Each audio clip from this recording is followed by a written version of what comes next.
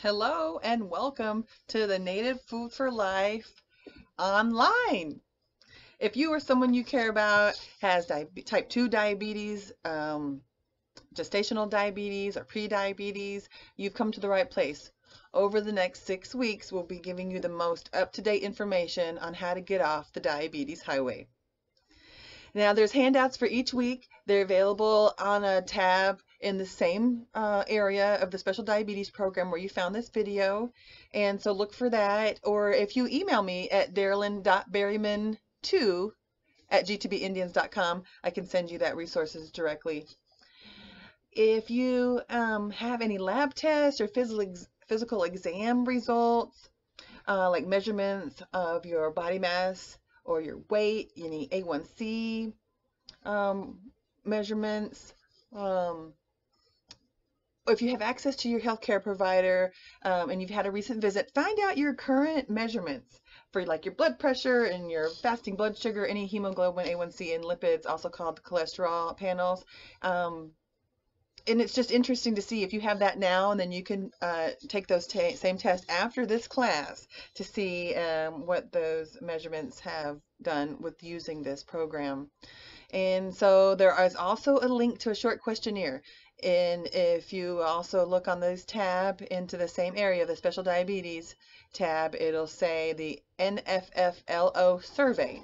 Please fill out that survey, and then where it says instructor, please put Darylyn Berryman so that our program gets credit for you viewing this video and filling out that survey.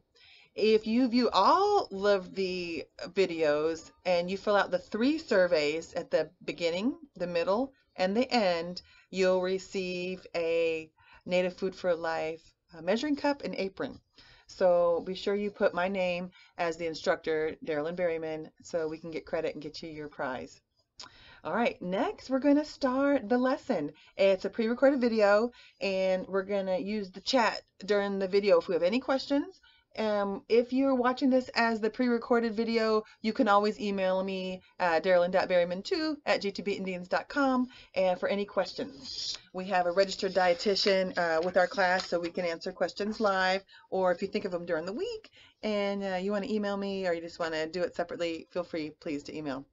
All right, so here is our video, and we can chat our questions in, or save your questions for last, or email them to me. Thank you so much.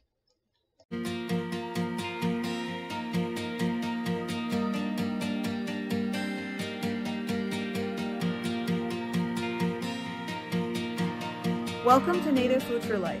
It is my honor to present this program in partnership with the Physicians Committee. My name is Whitney Brooks. I am a registered dietitian nutritionist. I'm from the Seneca Nation, which is located in what is now called Western New York. So I'm really excited to share this program with you because the information that we cover has been so beneficial to me, and I hope that you and your communities will receive just as much benefit as I have. So a little bit about me. I initially got into plant-based eating because I was concerned about my appearance. I had acne-prone skin well into adulthood, and it was really frustrating because I tried literally everything else except for plant-based eating. And when I finally did, I was 26 years old, and it was a revelation because I could not believe how quickly it worked to heal the inflammation that I was experiencing on my skin. Little did I know that the inflammation that was probably already happening in my body was also being helped. There's never been a better time to start shifting our eating patterns to support our overall health. In the context of the COVID-19 pandemic and the resulting aftermath, it is so important that we do whatever we can to support our overall health. Welcome to Lesson 1, The Power to Heal Diabetes with Native Food for Life. This program will help you learn about the foods that have the power to prevent and treat type 2 diabetes. In this program, we will learn a lot. We're probably going to laugh a little bit. We're going to cook some new things, and we're going to eat some delicious food. So altogether, we're going to discover the truth about how food really is medicine. Native Food for Life is different because we focus on treating the root causes of diabetes and not just treating the symptoms. You can expect each week in this program to learn how to eat to protect and heal your body. We can learn a new skill or improve an existing cooking skill. And then we're going to watch a food demonstration and learn a new recipe to try at home. Now it's time to settle in and watch a mini documentary featuring Indigenous actor Graham Greene, who starred in a movie you may have heard of called Dances with Wolves. Enjoy. Hello, I'm Graham Greene. I would like to speak to you as someone who has seen the devastating effects of diabetes. For thousands of years, diabetes was rare, perhaps non-existent among our people. Today, 1 in 5 Native American adults has diabetes, and our teenagers are the fastest growing group being diagnosed. This epidemic has touched all our lives. It has certainly touched mine. I watched an aunt die from the slow, painful effects of diabetes, and just recently, my youngest brother was diagnosed with type 2. We have rediscovered that food and a healthy diet can not only help us prevent diabetes. For those who have type 2 diabetes, healthy foods can help turn it around. For some, the result is nothing short of miraculous. This program is the beginning of a new journey. It is a direction that can literally change your life. You will meet people whose lives have been transformed. You will also meet researchers whose research has shown that the answer to diabetes prevention may lie in our age-old food traditions. That's right. Food is the medicine that will help us reclaim our health. And we can put this knowledge into action for ourselves, our children, and generations to come. Thank you.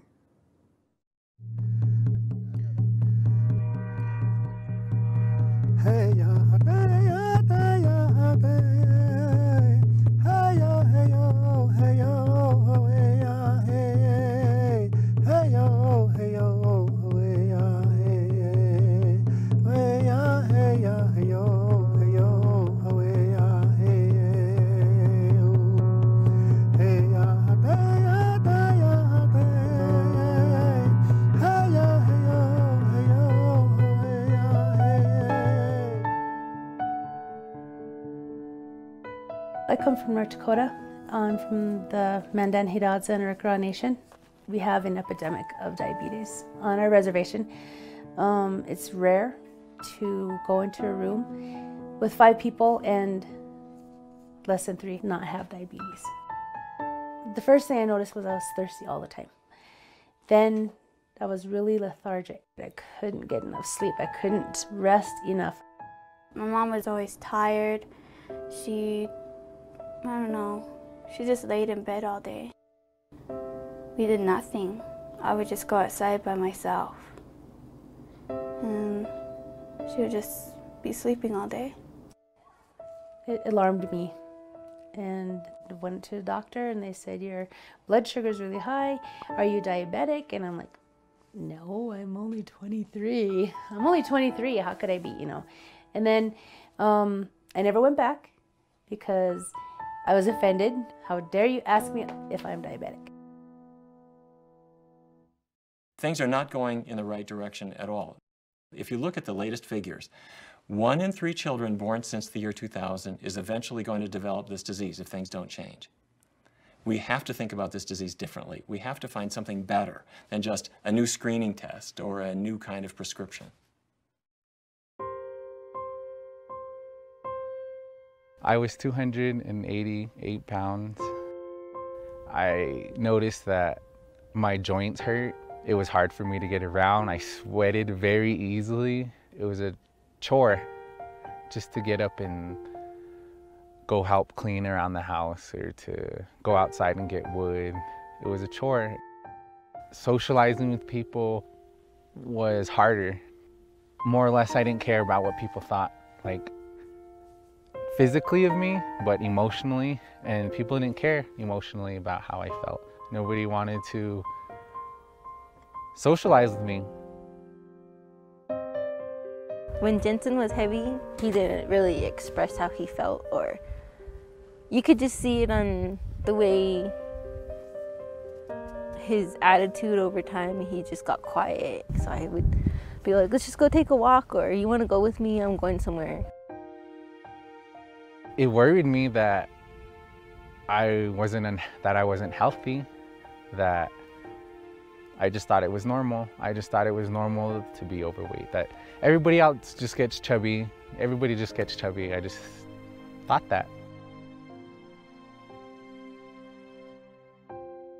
I started, coming down with the sugar diabetes, and after I got that, things increased to other symptoms like high blood pressure and high cholesterol and sleep apnea.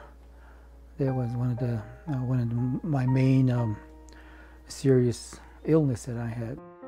Well, they told me that I don't, if I don't control my diabetes, I would eventually go blind, and other like heart problems and hearing problems, and they told me that I would lose all my teeth too, and I didn't want that to happen.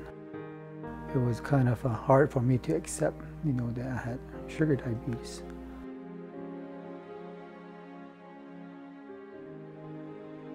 I was on 22 different medications. My mom was very sick when I was little. I thought she was dying. When she got up, I would have to make the bed because she had to go do something else, like go take her medicine. And then I would have to count her pills, just make sure that she's on daily what she's doing.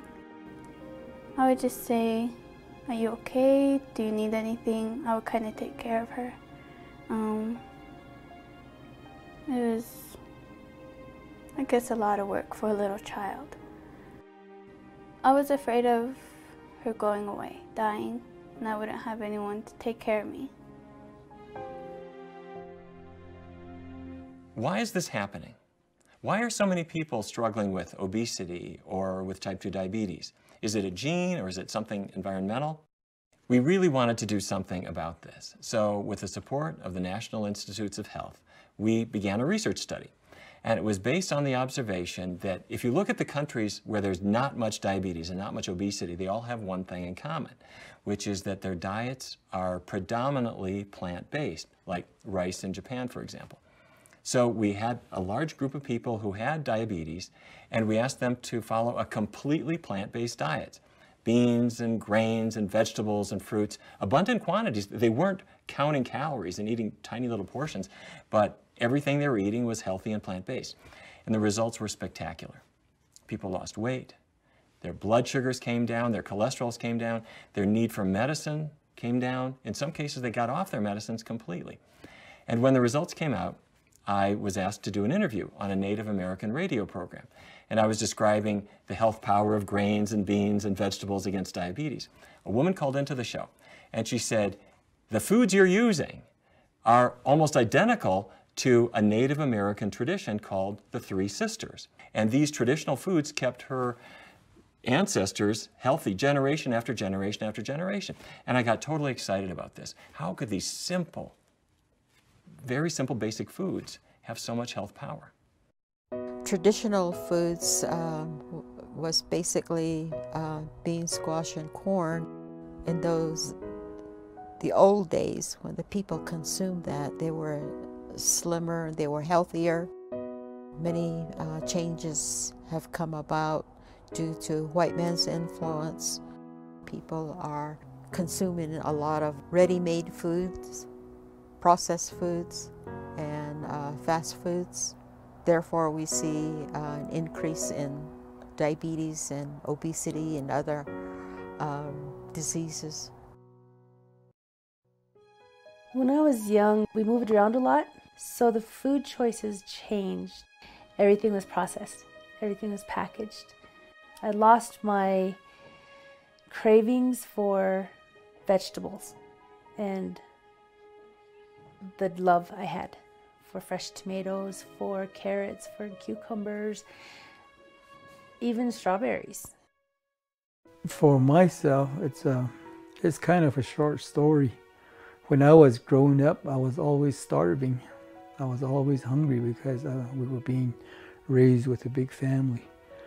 But after you go to school, you find a job, and you have more money, and you tend to spend more money on food. I started noticing that I was getting really big, and people started telling me. I didn't really mind, looking like that until it started affecting my health.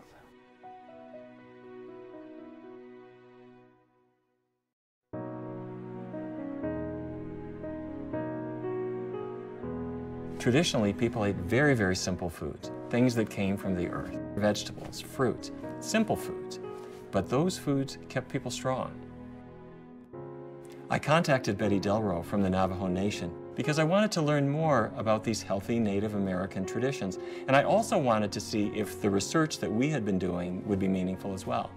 So I went to Arizona, and Betty and her team showed me all about medicinal plants and ways of preparing traditional foods. We decided to set up a series of classes, a program that could allow people who had diabetes to learn to make healthy traditional foods and to see if that could help them. We didn't really know what to expect. Who knew if people would come to our classes, if they would keep coming, if they would like the food, if they would be able to find these foods in their communities?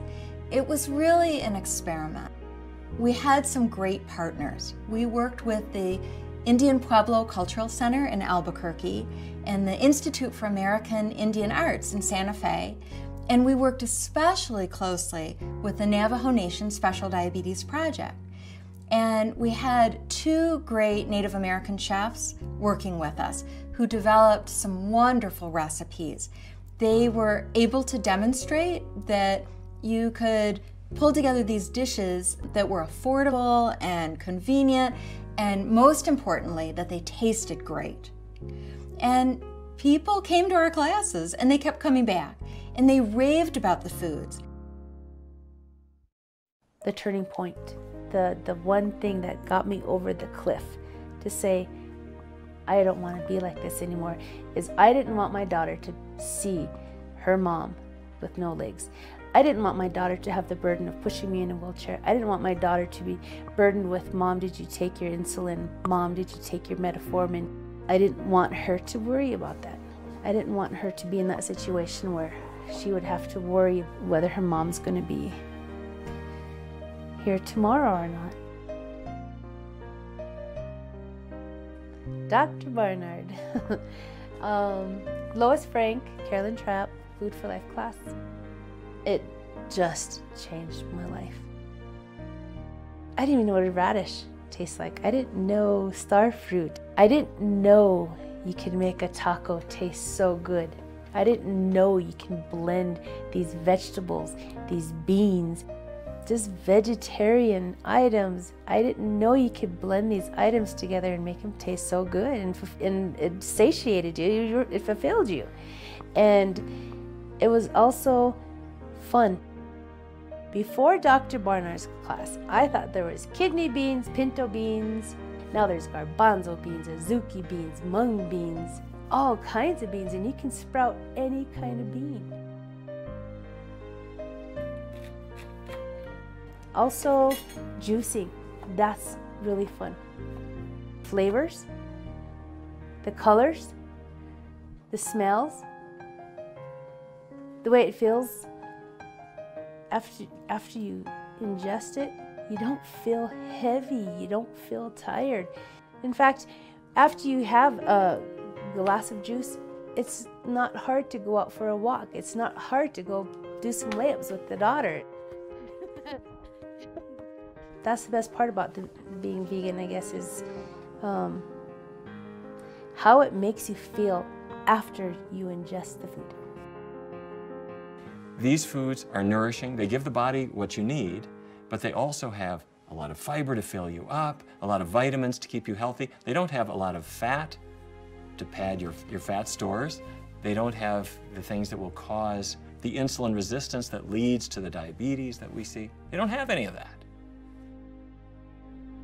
My dad sat us all down as a family, and he pretty much said that we were going to change our life And I was like, what are you talking about? I'm not gonna change my life over food. I love food. Food's my best friend. And he was just smiling, and I was like, I'm serious. I'm not gonna stop eating meat. Are you crazy? That's my protein. And he just smiled, and he was like, no, I'm pretty sure you could get other protein out there, healthier protein. And he's like, do you know what vegan is? And I was like, no. He's like, well, vegan is just when you eat nothing with the face. No face products, nothing. And I was like shocked. I was like, dairy, my milk, my cheese, my eggs. What really made me change was my weight. I noticed that I just weighed too much. I was like almost 300 pounds. I was 12 pounds away from being 300 pounds.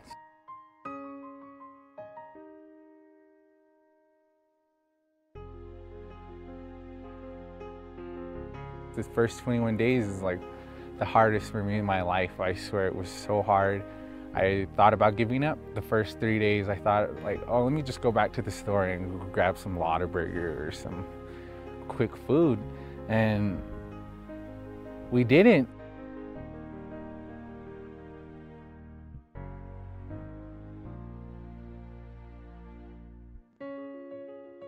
I stopped eating meat and just continue with my vegetables and fruits, and just downsizing my portion of the plate that I was eating. I used to weigh 235 pounds, and I noticed that I started losing like a half a pound, 1 pound, and my recent weight was 200 pounds. So I'm still going down. My doctor took me off or cut back on some medications, and she took away like gluburide, which I was taking. She took that away and cut down on my metformin. My high blood pressure pill was also cut back, and my recent cholesterol count is pretty good, pretty normal. I got myself off the sleep apnea machine, which I was using. I hardly use that anymore.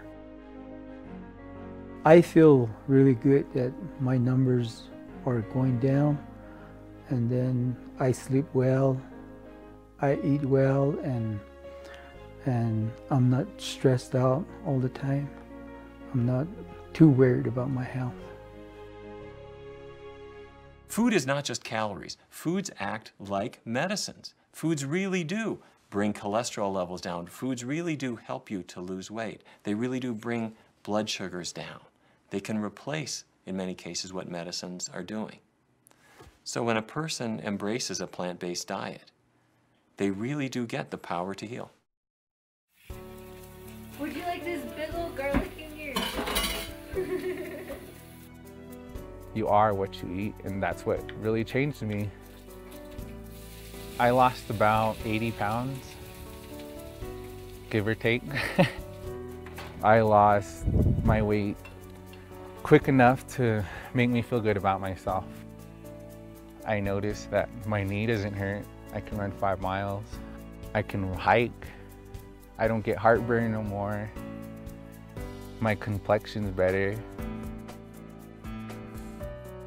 I personally think being vegan is a spiritual thing. Being healthy, being one with your food.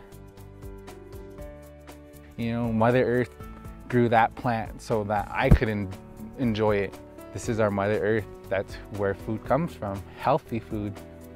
And I do know that there's a difference between being physically fit and being vegan fit. Jensen is an inspiration to everyone. It's the day that you see your kid walk in and he has this big smile on his face that you haven't seen in years. And he's holding a pair of pants and he says, I've had these pair of pants for 3 years and I can fit into them. He's so positive about life. He looks so good and he's so happy now. Everybody sees it and everybody feels it. And that's Jensen. And he wasn't that before, but he's that now. That was the gift that I gave back to Jensen. And when you give that gift to your child, it's the best feeling a parent can ever feel. My daughter, she would go have some fun by herself. She would ask me to do things. She would ask me to go play, but I was like, oh, I can't do it. I just can't. And that would break her heart. Now, I don't feel like that. And I'm like, hey, Ashley, let's go to a museum. Or hey, Ashley, let's go play some basketball. Any chance she can see mommy going out there, she's like, all right, let's go do it. And then we end up having a blast. Since my mom's she changed her diet, we've been playing basketball, or sometimes I would go on a run. She'll kind of speed walk as fast as she can and push herself. And I'm really happy that she does that because she has more time for me. I'm proud of her for making this change in your life and actually caring about your diet and what you're putting in your body. When people come to my house, they're like, wow. At first they're like, oh, should I bring my own food? But when you really learn to cook and you love what you're doing, then pretty soon, you know, the presentation and the colors are popping. And people are like, oh, I want to try that. And so before you know it, they're asking for the recipe, and so you're actually turning somebody's life also. It just takes one person to change your life. That's what it took for me. And hopefully that's what it's going to take for my daughter.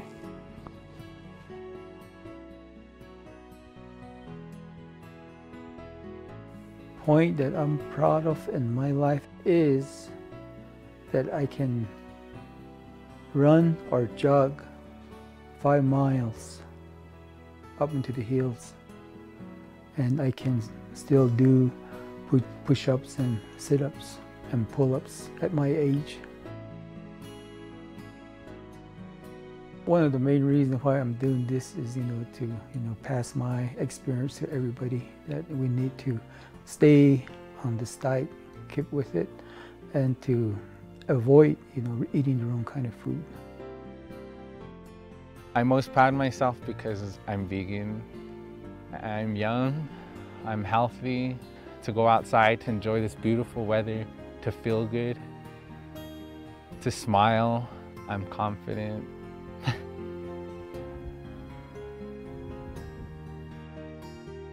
The thing I am most proud of, in all honesty, is my future.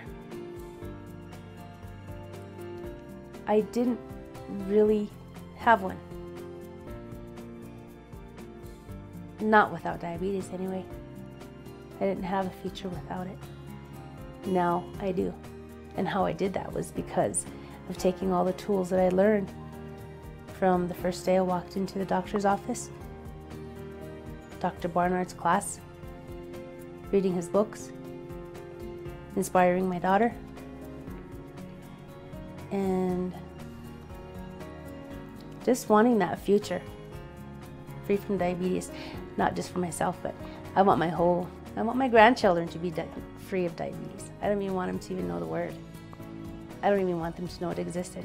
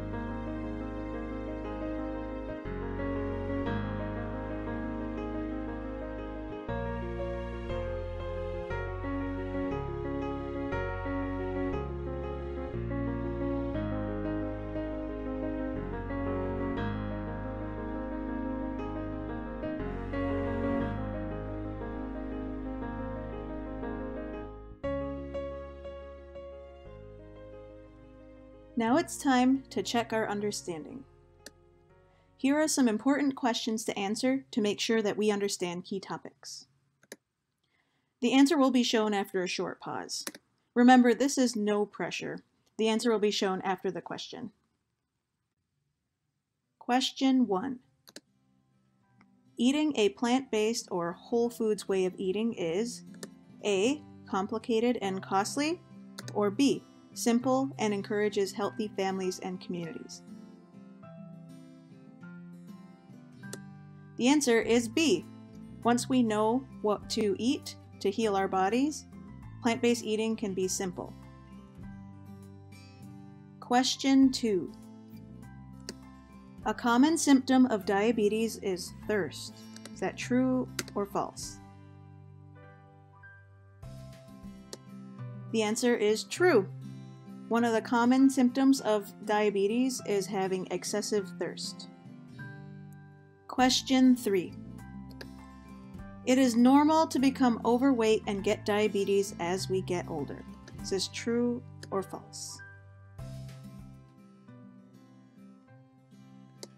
The answer is false. We don't have to get overweight and develop diabetes. Question 4.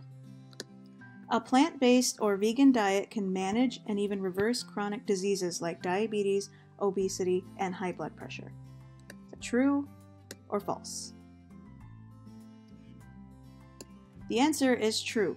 We can manage these chronic diseases with diet. Question 5. Before the Europeans came to this continent with dietary patterns centered around domestic livestock, our ancestors often died young of diabetes, heart disease, and other chronic diseases. Is that true or false? This one is most definitely false, as Native people weren't struggling with these diseases until after colonization. Question 6. Plant-based diets are suitable for A. Men, B. Women, C. Children, D. Elders, or E. All of the above.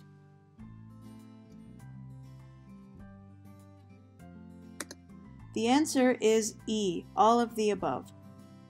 Everyone can benefit from plant-based diets. Question 7. If I eat a plant-based diet, I should take a supplement or vitamin that includes A. Cholesterol, B. Vitamin A, C. Vitamin B12, D. Calcium.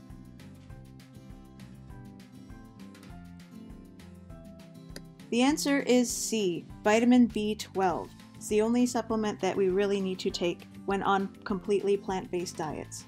We don't have any dietary need for cholesterol, and calcium is one of the most abundant minerals in our diets. Hi, I'm Dr. Carolyn Trapp. I'm a nurse practitioner with the Physicians Committee for Responsible Medicine, and I'm really glad to join you as part of this wonderful program today. You have heard about all of the benefits of eating plant-based meals, but are there any risks? Almost always the benefits of diet change far outweigh any risks.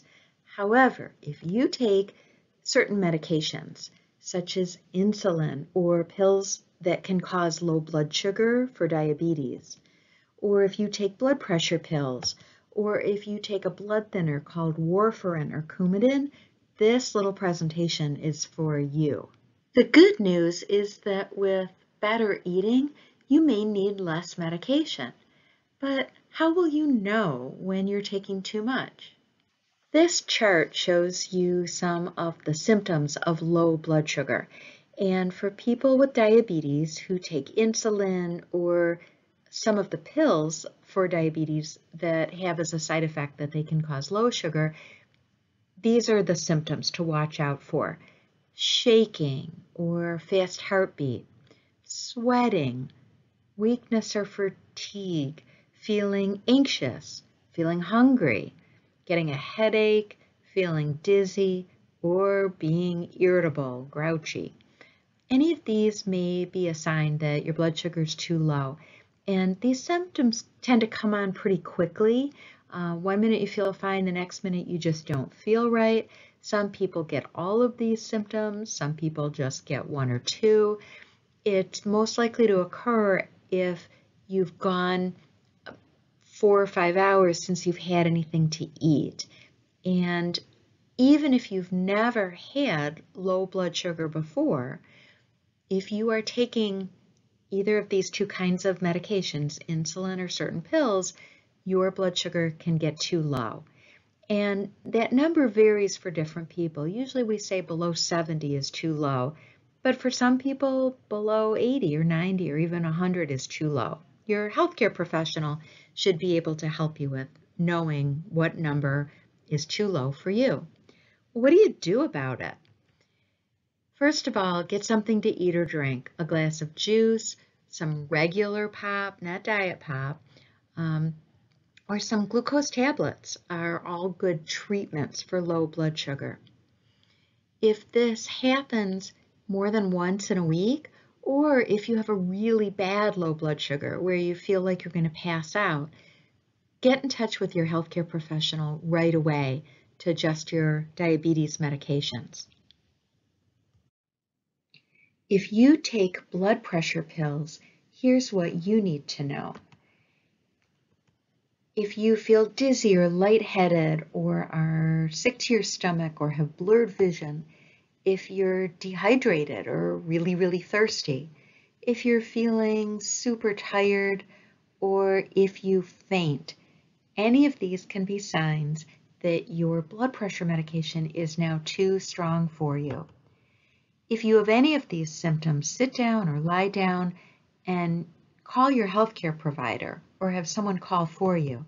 And if your symptoms are serious, call 911.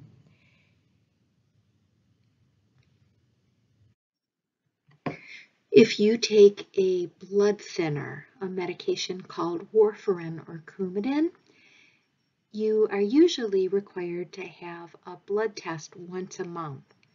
With a diet change, you may need an INR test done more often, such as twice a month for a short time. If you take warfarin or Coumadin, let your healthcare provider know you are changing to a plant-based diet. It's good news. Many people find they need less medicine with a plant-based diet. However, we don't recommend making any changes to your medications without talking to your healthcare provider first. Be safe. Check in with any questions or concerns. Next up, I have some important information for everyone. When you start eating more plant-based meals, you're going to find you're going to be spending some time in the kitchen. Now, it won't be on the end of the meal where you're cleaning up all of these greasy dishes and pans that had meat and oil, but it might be more time on the front end as you're chopping up all of those vegetables that go into these great dishes. So you've already met Whitney Brooks, but I want to bring her back now to talk to you about kitchen knife skills. Whitney is enrolled Seneca Turtle Clan, and she lives on the Cattaraugus Territory in western New York. She recently graduated from DeUville College Graduate Dietetics Program and is board certified as a registered dietitian nutritionist. She has been plant-based since 2016. Whitney loves to cook and garden and plans to incorporate native seeds and plants into her future practice. Here's Whitney to show you how to save your fingers and quickly and safely use your kitchen knives. Hello again, welcome to my home kitchen. Now it's time for our weekly cooking skills tutorial. This week we're going to cover some basic knife skills. So let's get started. Let's start with cutting boards. This is my regular standard cutting board. It does have some grip on the bottom so that when I put it on the counter it doesn't slide around too much. If you don't have a cutting board with built-in grips and you just have a standard wooden board that slides all over your countertop, what you can do for that is grab some paper towels, or you can use a kitchen towel, whatever you have on hand. You get them damp, squeeze the water out, and now that it's nice and damp, you can place your paper towel or kitchen towel right underneath the cutting board. And then once you put your cutting board on top of it, it is much more secure. Okay, let's talk knives. I have a standard chef knife here. It's pretty big. And then for my smaller jobs, for smaller things, I just have a basic paring knife. It just has a plastic handle. You don't need anything fancy at all. The most important thing about your kitchen knives is that you keep them sharp. Sharp knives are actually a lot safer to use because they'll cut through whatever you're trying to cut without slipping or meeting resistance. So when you're ready to cut, you're going to have your rinsed piece of produce or whatever you intend to cut. You're going to have your knife handy nearby. So with this, I'm going to have my fingers wrapped around. I'm not going to grip it like this. This is one of the most unstable ways you can hold. As you can see, your wrist can turn either way. So the proper way to hold a knife is have your fingers on the handle and your thumb and your index finger are going to grip the knife up here. So it's much more stable. I have much more control over what I'm doing with the knife. So just kind of like that. So now, so I just have a basic summer squash here. So in order to cut this safely, I'm just going to cut off the ends, nice and easy, and then I'm just going to cut off this end. Cuts like butter with a sharp knife. Okay, now I'm ready to dice up this squash. If you notice, it can roll a little bit here. So my goal is to try to create a flat surface so that I can cube this up. So one thing to note is that my fingers on the piece of produce, I don't want them laying flat ever when I'm cutting on the cutting board. As you can see, it could be a bad situation. So in order to remedy that, I'm just going to make sure that my fingertips are always facing up and down. So if you notice, if my fingers are always like this, the knife is never gonna hit a finger or a nail.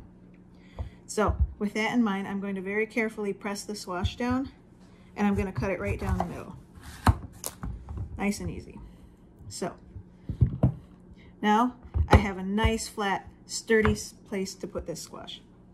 So now I have a nice flat even squash. So now I can easily dice this up to however I want. And now it's very easy to cut. Now I have 4 even cuts and now I can dice. Okay, next let's try an onion. So there's several different ways to cut an onion, but this is my favorite way. So I'm going to take my knife, I'm going to be careful to hold my onion with my fingertips going straight up and down, and I'm just going to cut off the top, which is this part here, and I'm going to leave the roots intact. So I'm going to hold it very carefully and just cut off the top, nice and easy. So now I can just discard this. I have my onion. Now I have a nice stable non-rolling onion. So then root end up, put it on this flat side, and I'm going to cut it right in half.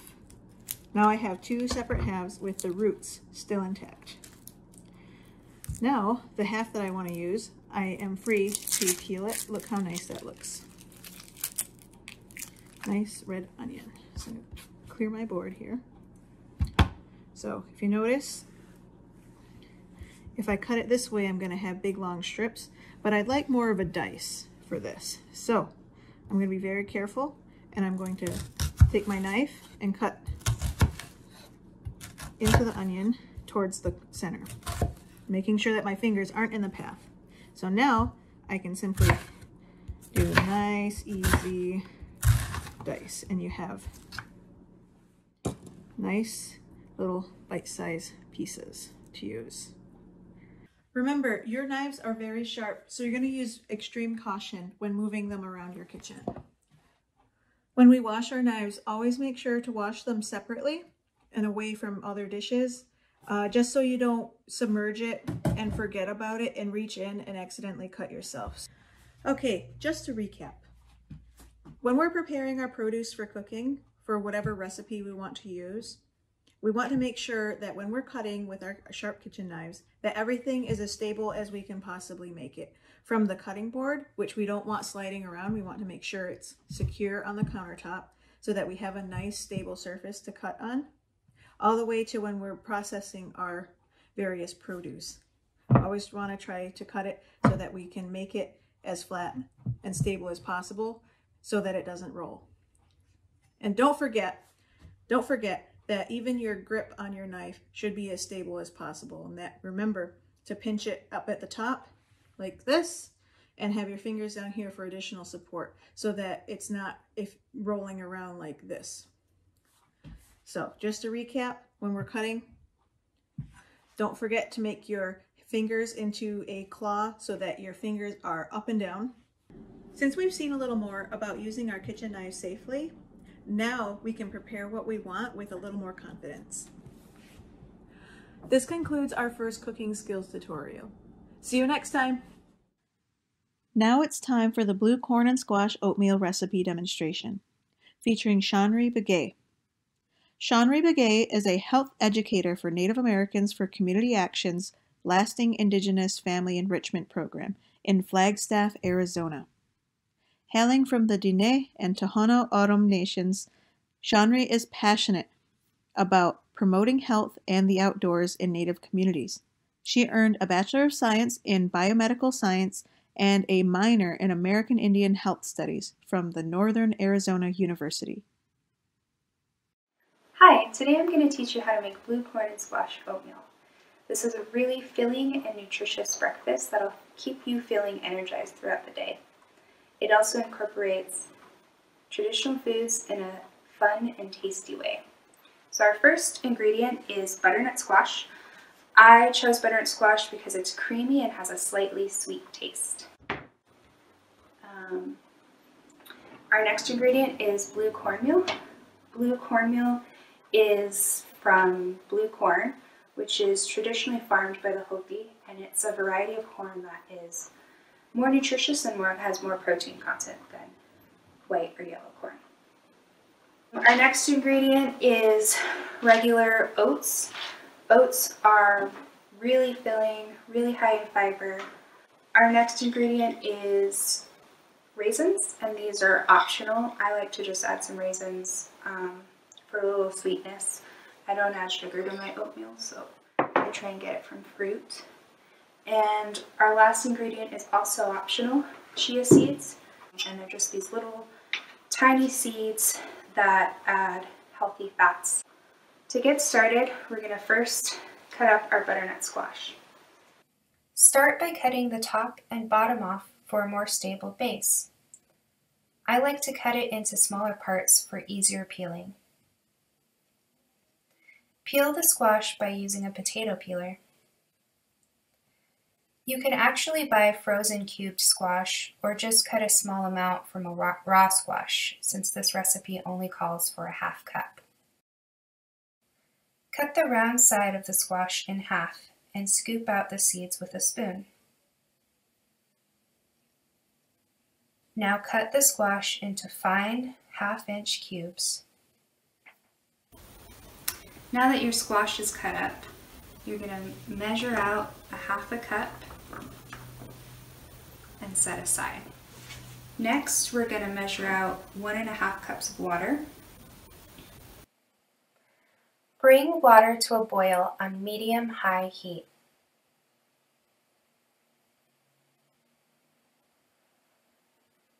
Add a half cup butternut squash. Boil the squash for 3 to 5 minutes or until the squash is soft.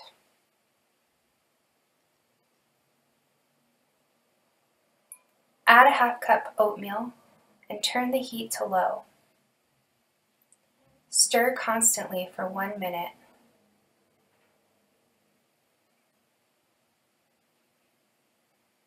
Stir in a 1/4 cup blue cornmeal.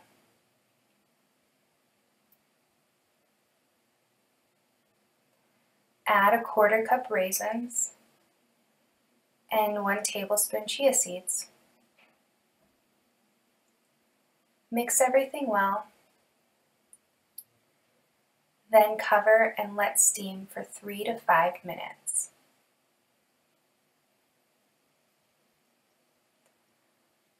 Once the oatmeal is fluffy, turn off heat and serve warm.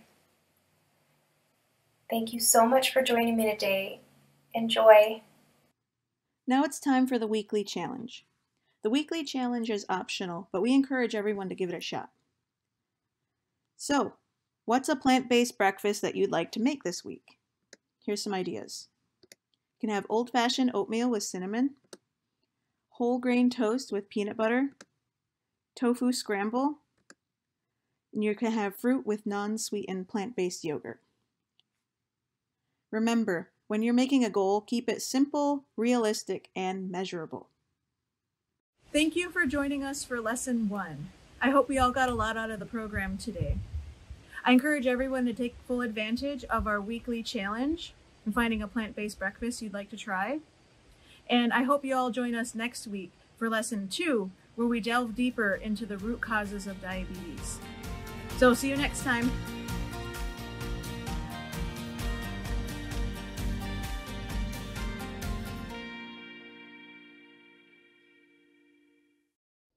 Okay, did anybody have any questions about anything we saw during that? Email me, darylyn.berryman2@gtbindians.com, and we'll get them over to our registered dietitian, Jennifer Paul, and we'll get the answer to your question if I don't know it. And so that brings us to the challenge of the week, and that is to eat a plant-based breakfast. And I really want to encourage you each week to do the challenges. Especially this one. So you have any ideas of what you want to eat for breakfast? Oatmeal, wild rice for breakfast, any grains, whole grains you can think of. You can add any of those and treat them like oatmeal and use any grain with creamer, non-dairy creamer, and any fruit, dried fruits or nuts or fresh foods.